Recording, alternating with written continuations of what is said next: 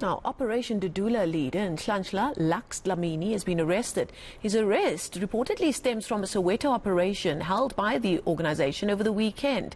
For more now, we're joined by Daniel Radebe. He's the Operation Dudula's deputy chairperson, and he joins me now on the line, and he is at Joburg Central as we speak. Daniel, thank you so much for your time this evening. It sounds like everything is happening pretty quickly. Can you just confirm for us whether the Operation Dudula leader Lux Dlamini has indeed been arrested, and have you got any idea of what charges he could potentially be facing? Good evening to the listeners and yourself. Yes, we can confirm that Nhlanhla has been arrested. He was arrested when he was leaving Kaya FM studios after having an interview. And this emanates from last Sunday's incident when a drug dealer house was searched in the presence of police, and to our surprise, they laid charges against him of breaking with an intent to steal.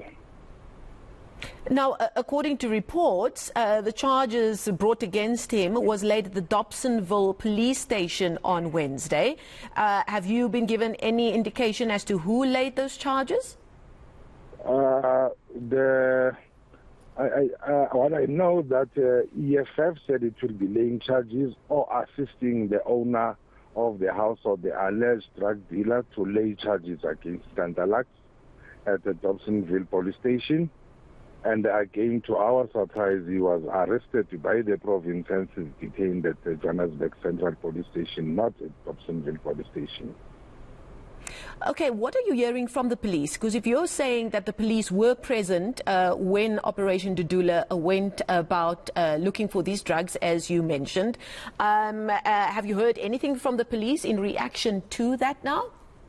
Nothing as yet, because they were present. If there was any breaking in the presence of police, they were supposed to act immediately. Why wait for someone to lay charges if you see something illegal taking place in your presence? If someone is breaking a shop or killing someone in your presence, you'll wait for someone to lay charges before you react to that? Is that not the purpose of patrolling, so that they can prevent crime? So if that was criminal, how do they then allow a criminal activity to take place in their presence and wait for charges to be laid by political organizations and react to that? How does the EFF come into all of this now? We are quite not sure how do they come into all this, because there was an allegation that is their member, and the reason Operation Dudula was there and everybody was there, we were reacting to the outcry of the community. Hence, we were accompanying Dobsonville community to point out to the police, as we usually do, that this is the house that is a problem. And there are petitions that have been signed by the community about the very same alleged drug dealer, that this person is a problem in the community. They signed the petition, they submitted it, nothing was done. So there's now EFF supporting him, saying they will assist him to open charges and to make sure that Nhlanhla Lux is being arrested. What do you say to people accusing your organization of just being an excuse for vigilantes to do what they want? Some might say that if the police were with you when you went and searched the house of this alleged drug dealer, why didn't you just let the police do their work that they are legally mandated to do? It would have been so much easier if that was the case. Very interesting question. Not unless other people, when you play your news on ENCA, they will be sleeping or outside the country. We've been in Newville, we've been in Hillbrow, in various places where we'll be moving with local community, and they will just point out, police will go in and search to satisfy the community. We had a successful incident in Pinville. Drugs were found, in White City drugs were found by the police who went in to search. Now, to our surprise, in this incident, in this case, when we got there, police refused to search the house, whereas in other areas they do search on the request of the community, local community, that will be accompanying. Now, in this incident, they refused to go in and search the house. And yet there was a petition that was signed by the community long before or prior, this incident of Sunday. Well, normally it also means that there needs to be legal paperwork done before you can go into somebody's private property and search it. Is that perhaps why the police didn't want to go in? If they found a stolen house that is said to be in a particular house or a tracker pointed in that house, do they wait for the paperwork before they go in and get that kind, recover that kind, effect arrest? No, they don't. Where there's a suspicion of criminal activity taking place, we expect them to respond to the community's request or outcry.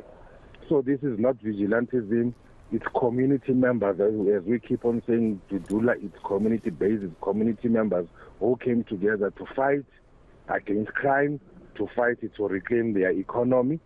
So they expect police to do their job. They're merely putting pressure on government, law enforcement officers, your labor, your home affairs, to do their job. That is what is happening here. So, Daniel, are you saying that if the police don't do their job, you at Operation Dudula and your members will go in and do the police's work for them? We will force them to do it. Because there was a meeting that set the attendance register where police were part of that meeting, where police were made aware that these are the houses that have been pointed out by the community. So there was an agreement, a prior agreement before going there to our supplies. When we arrived there, they, instead of going in to assist the community, to satisfy the community, where the community was supposed to witness, they pulled back instead. Whereas in other areas, they don't do that. Why specifically in that house? Do you not fear, however, that this could become quite a heated situation? I mean, we're looking at pictures while I'm speaking to you. We're looking at pictures of your various programs that you've put out over various weekends in different areas, your marches. There's a picture there, usually when Nhlanhla Lux Dlamini appears, he's dressed in full camouflage army gear with flak jackets, and your members are wearing camouflage pants and you're marching. Are you not fearful that that aggressive demeanor might be misconstrued if you hear clearly saying that you are wanting to do the bidding of your community? If crime is being committed and injustice being committed against the people of South Africa, don't expect them to take their roses and say, please give us back our country. Please stop the crime that you are busy, you are busy feeding our children drugs and all that. You don't expect us to carry roses when we do that. Okay, I'm going to leave it there, but just tell me very quickly, you're at Joburg Central right now. What are you expecting to happen next there, and have you spoken to Nhlanhla Lux Dlamini? Yes, we've been with him until the past 10 minutes. They are still charging him formally, but the attorney is around trying to arrange bail for him. Unconfirmed reporter that he'll be appearing at a Rodiport court tomorrow morning. But as soon as that is definitely confirmed, it will be communicated throughout South Africa. Okay, thank you for your time. That's Daniel Radebe. He's the Operation Dudula senior member, deputy chairperson, I believe. We thank him for his time.